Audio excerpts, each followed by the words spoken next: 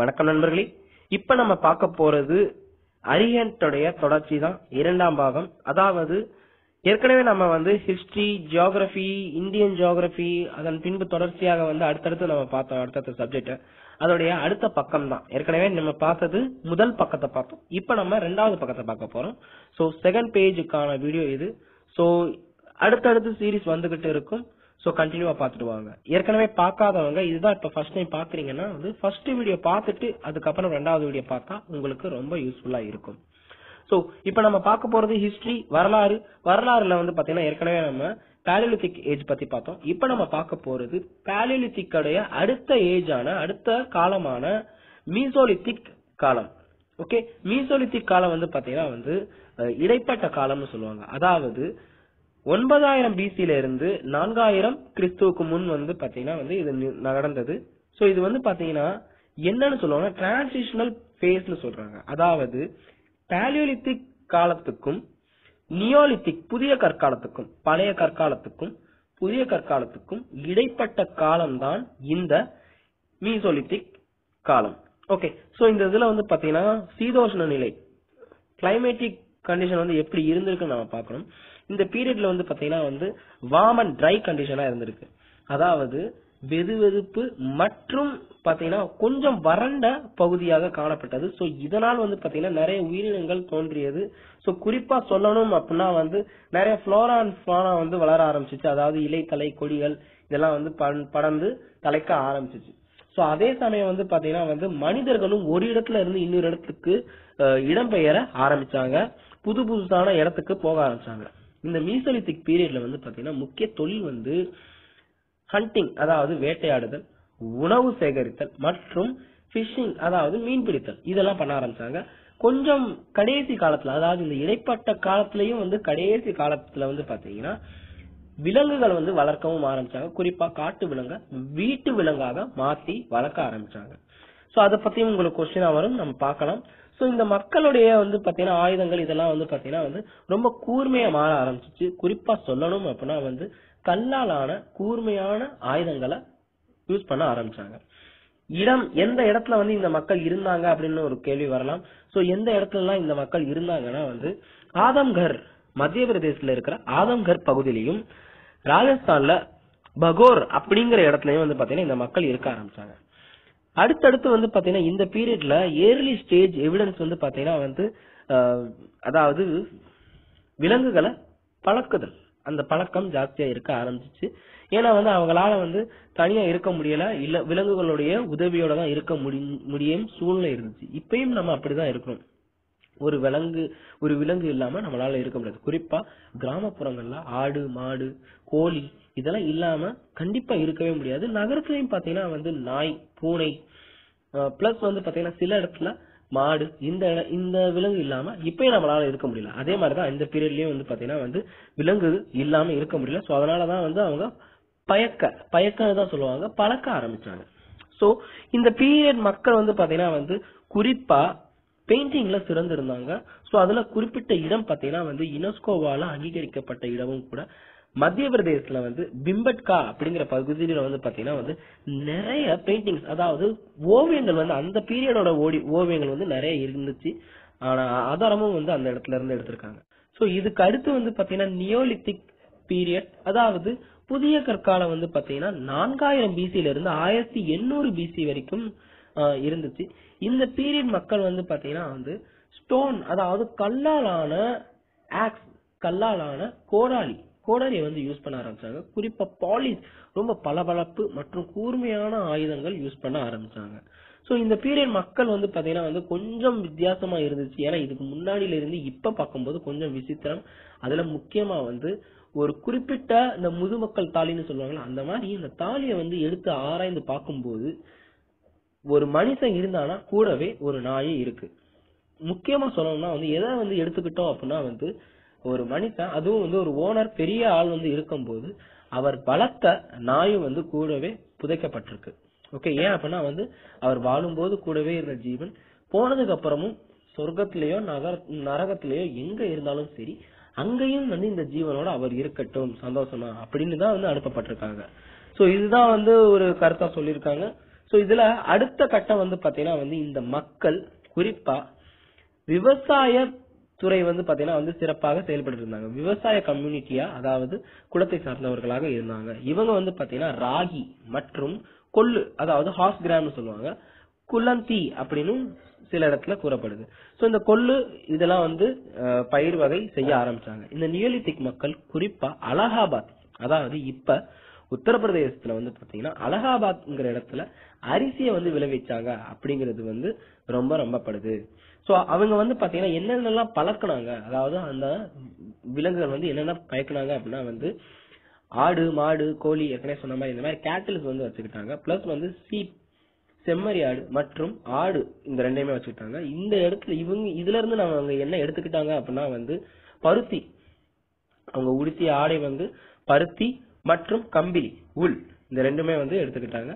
இந்த இடத்துலதான் முதல் முறையாக சக்கரம், அதாவது மண்பானை செய்யறதுக்காக சக்கரத்தை பயன்படுத்த ஆரம்பிச்சாங்க. சோ நியோலித்திக் மக்கள் மண்பானைக்காக சக்கரம் செய்ய ஆரம்பிச்சாங்க. இந்த கேள்வி கேட்கலாம், சோ இன்டூ போட்டு வச்சுக்கோங்க, ரொம்ப ரொம்ப இம்பார்ட்டன்ட். சோ அடுத்தது வந்து பாத்தீங்கன்னா வந்து இந்த மக்கள் வந்து என்னென்னலாம் செஞ்சாங்க, எங்க இருக்காங்க, அதான் நம்ம பார்க்க போறோம். சோ இதுல நியோலித்திக் மக்கள் வந்து வாழ்ந்த இடம் வந்து குகை.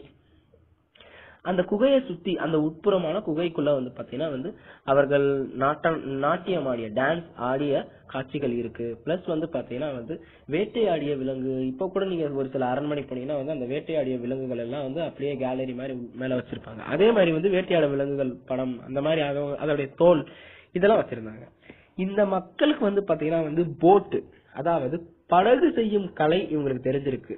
சோ அப்பனா வந்து ஒரு ஆற்றங்கரையில் இருந்து வேற பக்கம் போறதுக்காக இவங்க வந்து படகு தயாரிச்சிருக்காங்க. சோ ரொம்ப முக்கியம், புதிய கற்கால மக்கள் படகு செய்யற கலை அவங்களுக்கு தெரிஞ்சிருக்குன்னு ஞாபகம் வச்சுக்கோங்க. இதுக்கு அடுத்து வந்து பாத்தீங்கன்னா வந்து இந்த மக்கள் வந்து அடுத்தடுத்த கட்டத்துல வீடுகள்ல வாழ ஆரம்பிச்சாங்க. குறிப்பா செவ்வக வடிவ வீடுகள், ரெக்டாங்குலர் ஹவுசஸ். எதால ஆனப்பட்டது அப்படின்னா வந்து களிமண், செவ்வக வடிவம் களிமண்ணான வீட்டுல தங்கி இருந்தாங்க. ஓகே, சோ இந்த இடமெல்லாம் எங்க அப்படின்னா வந்து கொல்டிவா அப்படின்னு சொல்லுவாங்க. கொல்டிவா உத்தரப்பிரதேசத்துல, மற்றும் வந்து பாத்தீங்கன்னா வந்து அதை சுத்தி இருக்கிற இடம் குறிப்பா வந்து பாத்தீங்கன்னா வந்து மெஹர்கர், பல்ஜஸ்தான். பல்ஜஸ்தான் எங்க இருக்கு அப்படின்னா வந்து இங்க இந்தியான்னு கொடுத்திருக்காங்க. ஆனா அந்த பீரியட்ல இந்தியாவாகத்தான் இருந்திருக்க வேண்டியது. அந்த பீரியட்ல இந்தியான்னு சொல்லியிருப்பாங்களான்னு தெரியல.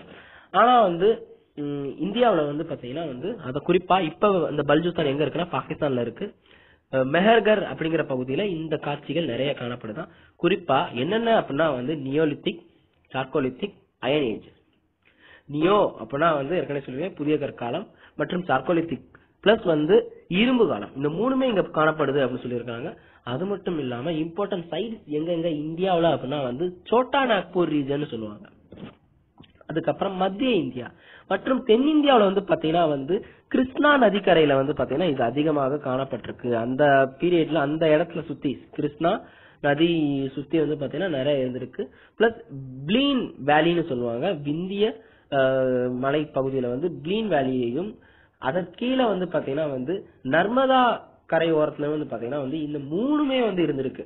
அதாவது குறிப்பா சொல்லணும்னா வந்து கற்காலத்திலேயே வந்து 3 ஸ்டேஜ்னு சொல்லுவாங்க, அந்த 3 ஸ்டேஜுமே வந்து இருந்திருக்குன்னு சொல்றாங்க.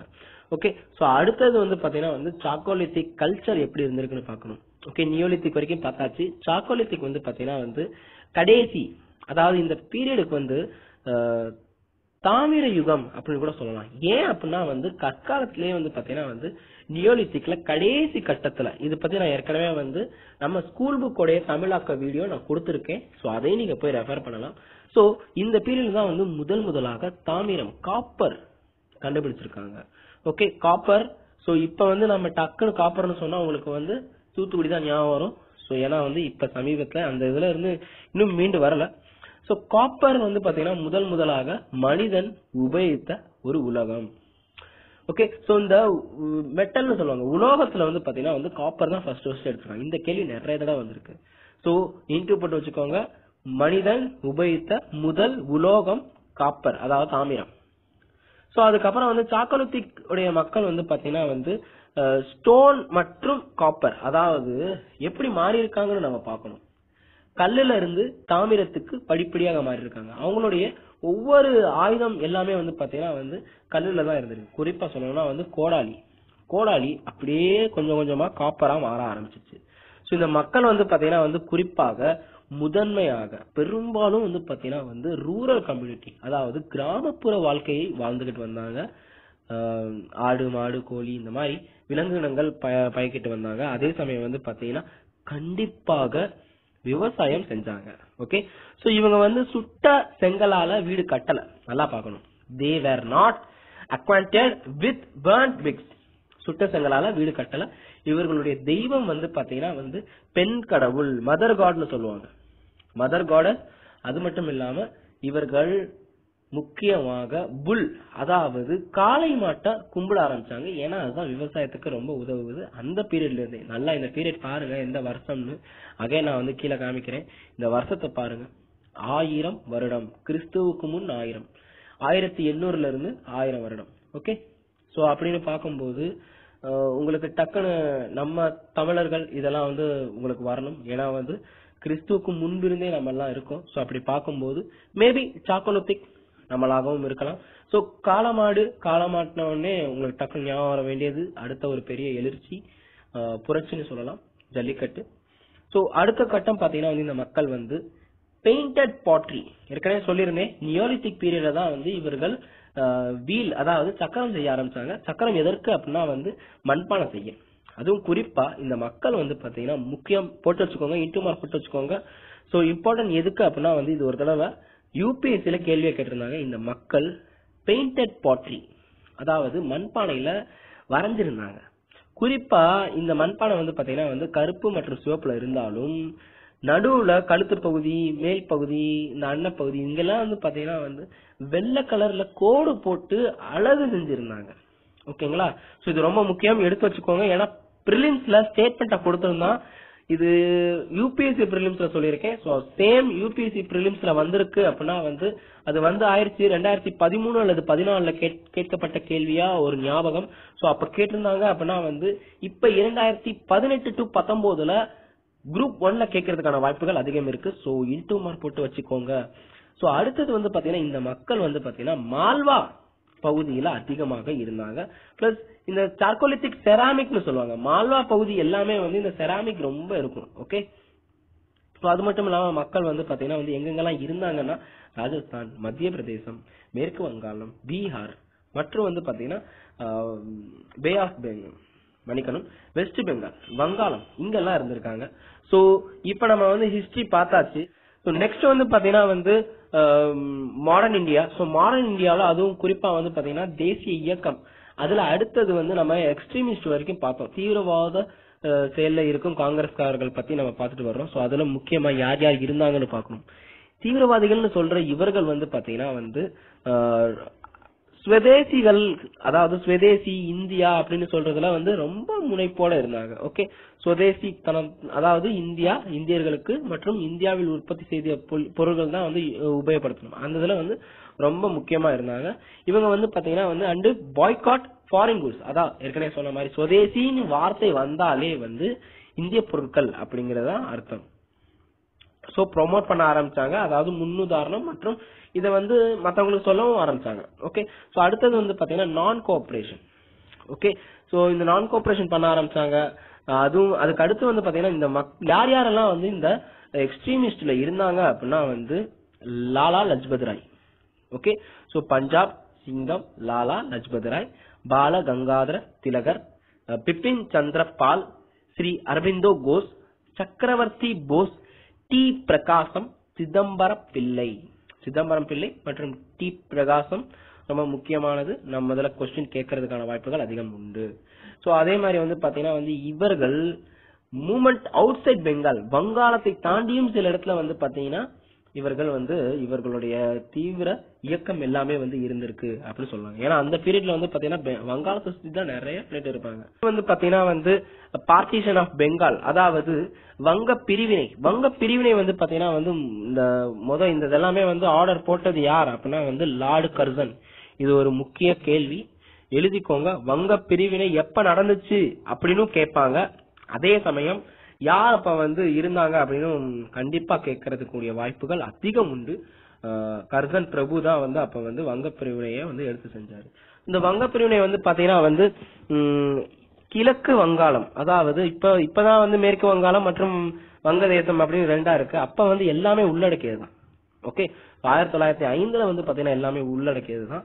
வங்காளம் அப்படின்னு இருந்தா அஸ்ஸாமுக்கு வெளியே இருக்கிற வங்காளம், அஸ்ஸாம் பகுதி எல்லாமே வந்து பாத்தீங்கன்னா வந்து இந்த, ஏன்னா வந்து உங்களுக்கு அப்படி பார்க்கும்போது ஒரு பெரிய பிரதேசம் வங்கதேசம் வந்து பாத்தீங்கன்னா வங்காளம் நம்ம இந்தியா தான் எல்லாமே. இப்பதான் வந்து பங்களாதேஷ்னு இப்ப தனியா இருக்கு. ஆனா அந்த பீரியட்ல பங்களாதேஷ்னு எல்லாம் இல்லவே இல்லை, எல்லாமே வங்க மொழி பேசும் ஒரு பிரதேசம் பெருசா இருந்தது. ஓகே, சோ அப்படி பார்க்கும்போது அந்த பெரிய தேசத்தை பாதி பாதியா பிரிச்சாங்க. ஓகே, டிவைட் அண்ட் ரூல் அப்படின்னு சொல்லுவாங்க. சோ அது பத்தியும் நம்ம பார்க்கணும். சோ பார்ட்டிஷன் ஆஃப் பெங்கால் வந்து எப்ப நடந்தது அப்படின்னா வந்து 16 அக்டோபர் 1905. இந்த டேட் ரொம்ப முக்கியம். அடுத்தது வந்து பாத்தீங்கன்னா வந்து ஹிந்து மற்றும் முஸ்லிம் இந்த ரெண்டு பேத்தையும் வந்து பிரிக்கணும். இதைத்தான் பிரித்தாலும் சூழ்ச்சின்னு சொல்லியிருக்காங்க, டிவைட் அண்ட் ரூல்னு சொல்லியிருக்காங்க. ரெண்டு பேரையுமே சேர்த்து வச்சா வந்து சரிப்பட்டு வராது. இந்த ரெண்டு பேரையும் வந்து சேர்ந்து நம்மளை வந்து விரட்ட பாக்குறாங்க அப்படின்னு பிரிட்டிஷார் செஞ்ச ஒரு சூழ்ச்சி தான். இப்ப வரைக்கும் நம்ம வந்து உண்மையிலே பாருங்க, நிறைய இடத்துல நம்ம இந்தியாவில வடக்கு பகுதியில வந்து பாத்தீங்கன்னா நிறைய கலவரம் யாருக்கும் இடையே அப்படின்னா வந்து குஜராத்ல தொடங்கி டெல்லி எல்லா இடத்துலயும் பாத்தீங்கன்னா வந்து உங்களுக்கு உத்தரப்பிரதேசல பெருவாரியான பகுதிகள் அங்கெல்லாம் பாத்தீங்கன்னா அயோத்தி இந்த மாதிரி பகுதிகள் எல்லாம் பாத்தீங்கன்னா வந்து ஹிந்து மக்களுக்கும் முஸ்லிம் மக்களுக்கும் இஸ்லாமிய சகோதரர்களுக்கும் இடையே வந்து அதிகமா வந்து சண்டை நடக்கும். இது காரணம் என்ன அப்படின்னா வந்து இந்த பீரியட்ல இருந்தே நம்மள வந்து பாத்தீங்கன்னா வந்து மாத்த ஆரம்பிச்சிட்டாங்க. சோ பிரிட்டிஷார்ஸ் வந்து போனதுக்கு அப்புறமும் வந்து இந்த நாடு வந்து பாத்தீங்கன்னா வந்து இந்த ரெண்டு மதத்தால வந்து என்ன சொல்ல சூழ்ச்சி பண்ணிட்டு போயிட்டாங்க. சோ நமக்கும் அவருக்கும் எந்த விரோதம் இருக்கான்னு நேரடி விரோதம் இல்ல. ஆனா இது எல்லாமே வந்து இந்த பிரிட்டிஷார் இவங்களை வந்து சில இடத்துல வந்து என்ன சொல்றாங்க அப்படின்னா வந்து இதையும் தப்பா எடுத்துக்க கூடாது. சோ இங்க இருக்கிற கிறிஸ்துவ சகோதரர்கள் மன்னிக்கணும், சோ தவறா எடுத்துக்காதீங்க. சில ஊடகம் மற்றும் சில ஆத்தர்ஸ் வந்து என்ன சொல்லியிருக்காங்க அப்படின்னா வந்து ஹிந்துக்களையும் முஸ்லிம்களையும் பிரித்து ஆள நினைத்தது கிறிஸ்துவ மதம் வந்து பாத்தீங்கன்னா கிறிஸ்துன்னு சொல்லக்கூடாது. ஏன்னா ஜீசஸ் கிறிஸ்து வந்து அப்படி சொல்லவே இல்லை, எல்லாரையும் ஒன்னா தான் பாக்கணும்னு சொல்லியிருக்காரு. எல்லா மதமுமே வந்து நல்லதான் சொல்லியிருக்காங்க, நம்ம மக்கள் தான் வந்து தனித்தனியா எடுத்துக்கிட்டாங்க. சோ இதற்கு அப்புறம் வந்து பாத்தீங்கன்னா வந்து இந்தியன் நேஷனல் மூவ்மெண்ட் வந்து பாத்தீங்கன்னா வந்து அடுத்த கட்டத்துக்கு போயிருக்கு. வங்க பிரிவினைக்கு அப்புறம் அடுத்த கட்டத்துக்கு போயிருக்கு. குறிப்பா சொல்லணும் அப்படின்னா வந்து வங்காளத்தை சுத்தியே வந்து நிறைய வந்து விஷயம் நடந்துட்டே இருந்துச்சு. ஆனா அதை தாண்டி வந்து பாத்தீங்கன்னா வந்து பெரிய பெரிய விஷயம் எல்லாம் சொல்ல ஆரம்பிச்சாங்க. குறிப்பா வந்து இந்த வங்காளத்துல வந்து இந்திய தேசிய காங்கிரஸ் வந்து பாத்தீங்கன்னா வந்து வங்காளத்துல வந்து இந்த மாதிரி பிரிச்சது ரொம்ப பெரிய தவறு அப்படின்னு போராட ஆரம்பிச்சாங்க. சோ அதுவும் குறிப்பா வந்து பாத்தீங்கன்னா யாரெல்லாம் அப்படின்னா வந்து ஜமீன்தார், அதுக்கப்புறம் வந்து வணிகர்கள், லாயர்ஸ், ஸ்டூடெண்ட்ஸ், ஈவன் யாரெல்லாம் வந்து விமன் பெண்கள் கூட வந்து பாத்தீங்கன்னா வந்து இதுக்கு ஆப்போசிட்னா வந்து போக ஆரம்பிச்சாங்க. சோ அடுத்ததுதான் வந்து ரொம்ப முக்கியமானது டிவைட் அண்ட் ரூல், ஏற்கனவே சொன்னது. சோ இதுல வந்து நேஷனலிஸ்ட்னு சொல்லுவாங்க, அதாவது தேசியவாதிகள்னு சொல்ற இவங்க வந்து பாத்தீங்கன்னா வந்து கொஞ்சம் டெலிபரேட்டா வந்து போக ஆரம்பிச்சாங்க. சோ இதுல வந்து ஈஸ்டர்ன் பார்ட், அதாவது கிழக்கு பகுதி வந்து பாத்தீங்கன்னா வந்து முஸ்லிம்களுக்கும், மேற்கு பகுதி இப்ப மேற்கு வங்காளமா இருக்கிறது தான் மேற்கு பகுதின்னு சொல்லியிருக்காங்க, இது வந்து பாத்தீங்கன்னா இந்துக்களுக்குன்னு பிரிச்சிருக்காங்க. இந்த பீரியட்ல வந்து பாத்தீங்கன்னா வந்து ரவீந்திரநாத் தாகூர் அவர்கள் ரொம்ப முக்கியம், இம்பார்ட்டன்ட் போட்டு வச்சுக்கோங்க, ரொம்ப ரொம்ப முக்கியமான ஒரு பகுதி இது. ஓகே, இந்த பீரியட்ல தான் வந்து ரவீந்திரநாத் தாகூர் அவர்கள் வந்து சாங், அதாவது நேஷனல் சாங், தேசிய கீதம் வந்து பாட ஆரம்பிச்சாரு. குறிப்பா எங்க இருந்துன்னு கேட்பாங்க, பிராக்கெட் போட்டு வச்சுக்கோங்க, அமர் சோனார் பங்களா. இதுல இருந்துதான் வந்து நம்ம இந்தியாவுக்கும் மற்றும் பாத்தீங்கன்னா வந்து பங்களாதேஷ், வங்காளம் இந்த ரெண்டுத்துக்குமே வந்து பாத்தீங்கன்னா வந்து உங்களுக்கு ரவீந்திரநாத் தாகூர் எழுதின கீதம் தான் வந்து தேசிய கீதமாக மாறி இருக்கும். சோ இதுல வந்து உங்களுக்கு தெரிஞ்சது 1971 வந்து பாத்தீங்கன்னா வந்து பாகிஸ்தான், அதாவது கிழக்கு பாகிஸ்தானாக இருந்த வங்கதேசமா பங்களாதேஷாக மாறி இருக்கும். சோ இந்திரா காந்தி பீரியட்ல. ஓகே, சோ இதுக்கு அடுத்தது வந்து பாத்தீங்கன்னா வந்து இந்த பிரித்ததை வந்து எதிர்த்து நிறைய இயக்கங்கள் தோன்ற ஆரம்பிச்சிச்சு. குறிப்பா சொல்லணும் அப்படின்னா வந்து 7 ஆகஸ்ட் 1905 இந்த பிரிச்சதுக்கு எதிர்த்து வந்து நிறைய பேர் வந்து ப்ரொடெஸ்ட் பண்ண ஆரம்பிச்சாங்க. குறிப்பா கல்கத்தாவுல டவுன் ஹால் அப்படிங்கிற பகுதியில வந்து பாத்தீங்கன்னா வந்து மிகப்பெரிய போராட்டம் வெடிச்சிச்சு. சோ இந்த பார்ட்டிஷன் வந்து ஏற்கனவே சொன்ன மாதிரி 16 அக்டோபர் 1905 நடைபெற்றது. இதுல வந்து பாத்தீங்கன்னா பனாரஸ் ரொம்ப முக்கியம், எழுதிக்கோங்க இந்த பாக்ஸ்ல இருக்கிறது. இந்திய தேசிய காங்கிரஸ்ல வந்து பாத்தீங்கன்னா இந்த வங்க பிரிவினையின் போது வந்து பாத்தீங்கன்னா யார் தலைவரா இருந்தா அப்படின்னு கேட்பாங்க. சோ கொஸ்டின் இப்படிதான் வரும். வங்க பிரிவினையின் போது இந்திய தேசிய காங்கிரஸ் உடைய தலைவராக இருந்தவர் யார் அப்படின்னா வந்து கோகலே தான் தலைவரா இருந்திருக்காரு. கோகலே யார் அப்படின்னா வந்து மகாத்மா காந்தி நிறைய இடத்துல சொல்லியிருக்காரு, என்னுடைய அரசியல் குரு அப்படின்னு கூட இவரை சொல்லியிருக்காரு. சோ இவர் தான் வந்து எழுதிக்கோங்க, சுதேசி அப்படிங்கிற வார்த்தை முதலில் முழக்கமிட்டவர் யார் அப்படின்னு கொஸ்டின் கேட்பாங்க.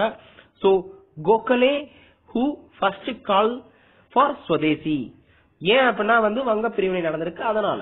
ஓகே, சோ இந்த பீரியட்ல வந்து கல்கத்தாவுல 7 ஆகஸ்ட், இதத்தான் நான் ஏற்கனவே சொல்லியிருந்தேன். சோ பெரிய ப்ரொட்டஸ்ட் நடந்துச்சு 7 ஆகஸ்ட்ல 1905ல வெள்ளைய, அதாவது அந்நிய துணிகளை எரிப்பது, அந்நிய துணிகளை தவிர்ப்பது அப்படிங்கிற ஒரு ரெசல்யூஷன், அதாவது ஒரு ரெசல்யூஷன் தான் நம்ம நியூ இயர்ல எல்லாம் எடுப்போம்ல, புது வருஷத்துல இது நான் பண்ணக்கூடாது ஒரு நோக்கம் எடுத்து வச்சிருப்போம், ஒரு உறுதி எடுத்திருப்போம். அந்த மாதிரி உறுதிமொழி எடுக்க ஆரம்பிச்சாங்க. ஓகே, சோ இதுதான் நீங்க நிறைய படத்துல இந்தியன் அப்படிங்கிற படத்துலயும் பாத்திருப்பீங்க, அந்நிய துணிகளை எரிப்பது. அதாவது சொல்ல போனா வந்து வேறு நம்ம இந்தியாவை தவிர்த்து வேற என்ன பொருள் இருந்தாலும் நம்ம வந்து சேர்க்கறது இல்ல. அந்த நீங்க பாத்திருப்பீங்க. ப்ராஜெக்ட் ஏ அப்படிங்கிற ஒரு சீன படத்திலயும் பாத்தீங்கன்னா வந்து இந்த பத்தி சொல்லியிருப்பாங்க, அந்நிய துணிகள் வேணாம், அந்நிய பொருட்கள் வேணாம் அப்படின்னு சொல்லியிருப்பாங்க. இதுக்கப்புறம் வந்து பாத்தீங்கன்னா ஸ்வதேசி அண்ட் பாய்காட், அதாவது குறிப்பா சொல்லணும் அப்படின்னா வந்து உங்களுக்கு நிறைய சொல்லிட்டேன், மாஸ் மீட்டிங் கொண்டு போனாங்க. சோ இதுல வந்து ஸ்வதேசி இல்லனா வந்து இந்திய பொருட்கள் தான் வந்து யூஸ் பண்ணணும் அப்படின்னு சொல்ல ஆரம்பிச்சாங்க. இதுல வந்து பாத்தீங்கன்னா வந்து நிறைய இந்த பப்ளிக்கா, அதாவது பொது இடத்துல வந்து இந்த அந்நிய துணிகள் மற்றும் ஃபாரின் கிளாத்ஸ் எல்லாம் வந்து பாத்தீங்கன்னா வந்து எரிக்க ஆரம்பிச்சாங்க. குறிப்பா சொல்லணும் அப்படின்னா வந்து செல்ஃப் ரிலையன்ஸ், தன்னெழுச்சி மற்றும் ஆத்ம சக்தி அப்படிங்கிற வார்த்தைகள் யூஸ் பண்ணாங்க. சோ இந்த இடத்துல வந்து பாத்தீங்கன்னா வந்து சுதேசி மூவ்மெண்ட்ல இந்த ரெண்டு வார்த்தையும் ரொம்ப ரொம்ப முக்கியமானது. தன்னெழுச்சியாக மக்கள் வந்தாங்க. சோ ஆத்ம சக்திங்கிற இடத்துல வந்து பாத்தீங்கன்னா வந்து இந்த ரொம்ப மிகப்பெரிய அளவுல போராட்டம் மற்றும் வெடிக்க ஆரம்பிச்சிச்சு. சோ இதுல வந்து ஆச்சாரியா PC ராய் வந்து பாத்தீங்கன்னா வந்து பெங்கால் கெமிக்கல் ஸ்வதேசி ஸ்டோர்ஸ் அப்படின்னு ஒண்ணு ஆரம்பிச்சாரு. சோ இதுல வந்து நிறைய பேர் ஏற்கனவே சொன்ன மாதிரி நேஷனலிஸ்ட், போய்ட்ரி அதாவது கவிதை எழுதுறவங்க, பாடல் பாடுறவங்க, ஜேர்னலிஸ்ட், இவங்க எல்லாமே வந்து பாத்தீங்கன்னா வந்து வர ஆரம்பிச்சாங்க. இவங்க எல்லாம் ஒன்றிணைந்து நேஷனல் எஜுகேஷனல் இன்ஸ்டிடியூஷன் அப்படின்னு ஒண்ணு ஆரம்பிச்சாங்க. இந்த நேஷனல் எஜுகேஷன் இன்ஸ்டிடியூஷன் தான் வந்து பாத்தீங்கன்னா வந்து Bengal technical institute, Bengal national college அப்படின்னு இதுக்கப்புறம் வந்து அடுத்தடுத்த லெவல்ல வர ஆரம்பிச்சது. இந்த இடத்துல இந்த எஜுகேஷன் இன்ஸ்டிடியூஷன்ஸ் தான் வந்து பாத்தீங்கன்னா வந்து அடுத்தடுத்து கொண்டு வந்தாங்க. இதுல முக்கியமா வந்து பாத்தீங்கன்னா வந்து BC பால், அதாவது பிபின் சந்திர பால் வந்து பாத்தீங்கன்னா அவர் வந்து பாத்தீங்கன்னா வடக்கிலும் சிதம்பரம் பிள்ளை வஉசி அப்படின்னு சொல்ற வஉ சிதம்பரம் பிள்ளை, வஉசி மாதிரி ஒரு மிகப்பெரிய தலைவர் நம்ம இன்னுமே வந்து பாத்தீங்கன்னா கொஞ்சம் ஞாபகம் வச்சிருக்கோம். அவர் ஸ்டில் நம்ம இன்னும் நிறைய ஞாபகம் வச்சுக்க வேண்டிய ஒரு தலைவரில் அவரும் ஒருவர், மகத்தான ஒரு தலைவர். சோ வந்தே மாதரம் அப்படிங்கிற முழக்கத்தை வந்து பாத்தீங்கன்னா வந்து BC பால், அதாவது பிபின் சந்திர பால் வந்து பாத்தீங்கன்னா வடக்கிலும், தெற்கில் வந்து பாத்தீங்கன்னா வந்து சிதம்பரம் பிள்ளை அவர்களும் வந்து முழக்கமிட்டார்கள். லாலா லஜ்பத் ராய் மற்றும் அஜித் சிங் இவர் வந்து பாத்தீங்கன்னா வந்து பஞ்சாப்ல வந்து இதற்கு சம்பந்தப்பட்ட இயக்கங்கள் வந்து பாத்தீங்கன்னா முன்னெடுத்து நடக்க ஆரம்பிச்சாங்க. இருந்தாலும் வந்து பாத்தீங்கன்னா வந்து சுதேசி வந்து தோல்வியில் முடிந்தது. காரணம் என்ன அப்படின்னா வந்து கவர்மெண்ட், அதாவது அப்ப இருந்த பிரிட்டிஷ் அரசாங்கத்தின் அடக்குமுறை மற்றும் வந்து பாத்தீங்கன்னா வந்து சூரத் பிளவு ரொம்ப முக்கியம். இத பத்தி நம்ம பார்க்கலாம். சோ சூரத் பிளவும் வந்து பாத்தீங்கன்னா வந்து ரொம்ப முக்கியமா இருந்துச்சு. காங்கிரஸ்ல வந்து சூரத்ல வந்து பாத்தீங்கன்னா எக்ஸ்ட்ரீமிஸ்ட், அதாவது இந்த தீவிரவாத அதாவது காங்கிரஸில் தீவிரவாதிகளும் மிதவாதிகளும் வந்து பாத்தீங்கன்னா வந்து பிரிய ஆரம்பிச்சாங்க. சோ இதுதான் வந்து ரொம்ப முக்கியம். அதுக்கப்புறம் மட்டும் இல்லாம பெரிய தலைவர்கள் இல்ல இந்த இதுல. ஓகே, குவிட் இந்தியா மூவ்மெண்ட்ல தலைவர் இல்லாம வந்திருப்பாங்க. ஆனா இந்த பீரியட்ல 1905ல வந்து பாத்தீங்கன்னா அவ்வளவா நம்ம இந்தியர்களுக்கு மற்றும் நம்ம தேசத்துக்காக சுதந்திரத்துக்காக பாடுபட்டவங்களுக்கு வந்து பாத்தீங்கன்னா வந்து ஒரு துணை இல்லாம போகக்கூடிய அளவுக்கு நமக்கு அந்த அளவுக்கு தெரியல. ஓகே, சோ அதுக்கப்புறம் தான் வந்து காந்தி வந்ததுக்கு அப்புறம் தான் வந்து லீடர்லெஸ் மூவ்மெண்ட்கள் எல்லாம் வந்து நடக்கிறதுக்கான இதெல்லாம் கொண்டு வந்தாங்க. சோ இந்த பீரியட்ல தான் வந்து, அதாவது வங்க பிரிவினைக்கு அப்புறம் தான் வந்து 1906ல, நல்லா பாருங்க, 1906ல முஸ்லீம் லீக் அப்படின்னு ஒண்ணு உருவாகுது. யாருடைய தலைமையின் கீழ் அப்படின்னா வந்து ஆகா கான், நவாப் சலீமுல்லா, டாக்காவில் இருக்கிற நவாப் சலீமுல்லா மற்றும் நவாப் மொஹ்சின் உல் முக், இந்த 3 பேர், குறிப்பா சொல்லணும் ஆகா கான், ஓகேங்களா, இவரோட தலைமையில இது உருவாகுது. சோ இதுல வந்து பாத்தீங்கன்னா வந்து பார்ட்டிஷன் ஆஃப் பெங்கால் பிரிவினையை இவர்கள் ஆதரித்தார்கள் மற்றும் சுதேசியை இவர்கள் எதிர்த்தார்கள். நல்லா பாருங்க, அப்படியே அப்படியே ஹிந்துத்துவா வந்து பாத்தீங்கன்னா சொல்ல போனா இந்த தேசியவாத காங்கிரஸ்ல இருந்து அப்படியே ஆப்போசிட்டா இருப்பாங்க. ஹிந்துக்கள் ஹிந்துத்துவா முன்னிறுத்தி போன மாதிரி உங்களுக்கு இப்ப கட்டமைச்சிருப்பாங்க. அதுக்கப்புறம் பாத்தீங்கன்னா முஸ்லீம்களுக்காக ஆமா எங்களுக்கு தனியா ஒரு இடம் வேணும், எங்களுக்குன்னு வேணும் அப்படின்னு சொல்லிட்டு போயிருப்பாங்க. சுதேசிய வந்து எதிர்த்து இருப்பாங்க. ஓகே, சோ இதுதான் வந்து மாடர்ன் இந்தியாவில நீங்க பார்த்தது. புவியியல்ல அடுத்து பார்க்க போறது வந்து பாத்தீங்கன்னா பிரபஞ்சம், யூனிவர்ஸ்னா என்ன அப்படின்னு நம்ம பார்க்கணும். சோ யூனிவர்ஸ பத்தி படிக்கிறது என்ன அப்படின்னா வந்து காஸ்மாலஜி. நான் ஏற்கனவே ஒரு வீடியோல நான் சொல்லியிருப்பேன் காஸ்மாலஜி. சோ யூனிவர்ஸ் வந்து பாத்தீங்கன்னா வந்து என்னென்னலாம் அப்படின்னா வந்து அனைத்தையும் உள்ளடக்கியது இந்த பிரபஞ்சம். எல்லா கோள்கள், நட்சத்திரங்கள், அண்டங்கள் எல்லாமே சேர்ந்ததுதான் வந்து பிரபஞ்சம். இந்த பிரபஞ்சம் வந்து பாத்தீங்கன்னா வந்து பில்லியன் ஆஃப் கோடிக்கணக்கான 10 கோடிக்கு மேல வந்து கோடிக்கணக்கான பில்லியன் சொல்ல வேணாம், நம்ம கோடின்னு எடுத்துக்கலாம். ஓகே, சோ கோடிக்கணக்கான கேலக்சிஸ் அண்டங்கள் இருக்கு. அந்த அண்டத்துல வந்து பாத்தீங்கன்னா வந்து கோடிக்கணக்கான லட்சக்கணக்கான நட்சத்திரங்கள் இருக்குன்னு சொல்றாங்க. இதுல நம்ம அண்டம் வந்து பாத்தீங்கன்னா மில்கி வே பால்வெளி அண்டம்னு சொல்லுவாங்க. அதுக்கு அருகாமையில் இருக்க அண்டம் வந்து பாத்தீங்கன்னா வந்து ஆண்ட்ரோமேடா அப்படின்னு சொல்லுவாங்க. நம்ம கேலக்சிக்கு பேர், அதாவது நம்ம அண்டத்துக்கு பேர் ஏற்கனவே சொன்ன மாதிரி மில்கி வேன்னு சொல்லியிருந்தேன். இதை வந்து ஹிந்தியில ஆகாச கங்கா அப்படின்னு சொல்லுவாங்க. நம்ம தமிழ்ல வந்து பால்வெளி அண்டம்னு சொல்லுவோம். இது வந்து பாத்தீங்கன்னா 300 பில்லியன் நட்சத்திரங்கள் கொண்டது. நம்ம சூரியனும் வந்து பாத்தீங்கன்னா ஒரு வகையான நட்சத்திரம். ஓகே, சோ ஒரு நட்சத்திரம் நம்ம சொல்லலாம் பூமிக்கு அருகாமையில் இருக்கும் நட்சத்திரம்னு ஒரு கேள்வி வந்துச்சுன்னா வந்து நம்ம சூரியன் தான் அந்த நட்சத்திரம். பிளஸ் வந்து பாத்தீங்கன்னா வந்து இந்த சூரியனை சுத்தி வந்து கோள்கள் இருக்கும். சோ இதுதான் வந்து கோள்கள் இயக்கம் என்ன என்ன இருக்குன்னு நம்ம பார்க்க போறது. ஓகே, கிறிஸ்துவுக்கு பின் ஆனோடோமின் அப்படின்னு சொல்லுவாங்க. ஏடி அப்படின்னா வந்து ஆஃப்டர் டெத் கிடையாது, ஆனோடோமின். சோ இந்த பீரியட்ல 140 ஆனோடோமின் 140ல தாலமி தான் வர்றாரு. தாலமி வந்து பாத்தீங்கன்னா எர்த், அதாவது புவி தான் வந்து மத்தியில், அதாவது பிரபஞ்சத்தோடைய நடுவுல இருக்கு. மற்ற எல்லா விஷயங்களும் குறிப்பா சொல்லணும்னா வந்து சூரியன் மற்ற நட்சத்திரங்கள் எல்லாமே வந்து நம்ம புவிய சுத்தி வருது, பூமியை சுத்தி வருதுன்னு சொல்லியிருப்பாரு. இத வந்து பாத்தீங்கன்னா 1543ல கோப்பர்னிக்கஸ் வந்து அப்படியே மாத்தி சொல்லியிருப்பாரு. குறிப்பா சொல்லணும்னா வந்து பூமி வந்து கிடையாது நடுவுல, ஆனா சூரியன் தான் வந்து பிரபஞ்சத்தோட நடுவுல இருக்குன்னு சொல்லியிருப்பாரு. இதன் பின் வந்த கெப்லர் அவர்கள் வந்து பாத்தீங்கன்னா இந்த கோள்கள் இயக்கம் இதை பத்திலாம் கெப்லர் லா வந்து நீங்க படிச்சிருப்பீங்க. ஓகே, இந்த கெப்லர் வந்து பாத்தீங்கன்னா வந்து கோப்பர்னிக்கஸ் சொன்னது ரைட்டு தான், ஒத்துக்கிறேன். சூரியன் தான் நடுவுல இருக்கு, நம்ம பூமி தான் வந்து சுத்தி வருதுன்னு ஒத்துக்கிறேன். ஆனா சூரியனுக்கும் பிரபஞ்சத்துக்கும் சம்பந்தம் இல்ல. ஓகே, சோ அப்படின்னு சொல்றாரு. சோ இதுக்கப்புறம் வந்தவர் தான் வந்து எட்வின் ஹபிள். இவர் தான் சொல்றது என்னன்னா வந்து கேலக்சி அப்படின்னு ஒண்ணு இருக்கு, அதுதான் பால்வெளி அண்டம். அதுலதான் வந்து பாத்தீங்கன்னா வந்து சூரியன் வந்து இருக்கு தவிர்த்து பிரபஞ்சத்துல இல்ல. பிரபஞ்சம் எல்லாமே உள்ளடக்கியது தான் வந்து, இது எல்லாமே உள்ளடக்கியது தான் பிரபஞ்சம் அப்படின்னு அதுக்கப்புறம் வந்து தெரிய வருது. சோ இதுல வந்து நம்ம கேலக்சி, அதாவது மில்கி வே வந்து பாத்தீங்கன்னா வந்து அண்டம், பால்வெளி அண்டம் வந்து எப்படி அப்படின்னு சொல்றாரு. பிளஸ் வந்து பாத்தீங்கன்னா பொதுவாவே வந்து அண்டம் 3 வகையாக பிரிக்கலாம். ஸ்பைரல், அதாவது சுருள் வடிவம், எலிப்டிக்கல்னா வந்து கோள வடிவம், இர்ரெகுலர் அப்படின்னா வந்து ஒழுங்கற்ற முறை அப்படின்னு பிரிக்கிறாங்க. நம்ம மில்கி வே வந்து பாத்தீங்கன்னா வந்து ஸ்பைரல் ஷேப்ல இருக்கு மற்றும் எலிப்டிக்கல் பாத்துல சுத்துதுன்னு சொல்லியிருப்பாரு. ஓகே, மில்கி வே, ஆண்ட்ரோமேடா இது எல்லாமே வந்து சுருள் வடிவத்துல இருக்கிற ஒரு அண்டம் அப்படின்னு சொல்றாரு. இது வந்து நீள்வட்ட பாதையில் சுத்தி கொண்டு இருக்கு, நம்ம இந்த கேலக்சி வந்து சுத்துதுன்னு சொல்லியிருப்பாரு. அதுக்கப்புறம் வந்து பாத்தீங்கன்னா வந்து எவல்யூஷன் ஆஃப் யூனிவர்ஸ் இந்த அதுல முக்கியமா 3 தியரி சொல்லியிருப்பாங்க. இதுல வந்து பாத்தீங்கன்னா பிக் பேங் தியரி, பெரு அண்ட வெடிப்புன்னு சொல்லியிருப்பாங்க. அந்த பெரு அண்ட வெடிப்பு சொன்னது யார் அப்படின்னா வந்து ஜார்ஜ் லிமாத்ரி. சோ இந்த பத்தி டீடைலாவே நான் வந்து அந்த வீடியோல சொல்லிருப்பேன். அந்த வீடியோ லிங்க் வந்து நீங்க ஐ பட்டன் கிளிக் பண்ணீங்கன்னா வந்து அதுல பார்க்கலாம். சோ அந்த வீடியோலயே எல்லாமே வந்துரும். சோ அந்த வீடியோல நீங்க பாத்துருங்க. இத பத்தி ஃபுல்லாவே நான் சொல்லிருப்பேன். ஸ்டார்ஸ் என்ன, பல்சேட்டிங் தியரினா என்ன, ஸ்டெடி ஸ்டேட் தியரினா என்ன, ஒவ்வொரு நட்சத்திரத்துக்கும் ஒரு வாழ்வு இருக்கு, லைஃப் ஆஃப் ஸ்டார் பத்தி சொல்லிருப்பேன். சோ ஒவ்வொன்றுமே நான் சொல்லிருப்பேன்.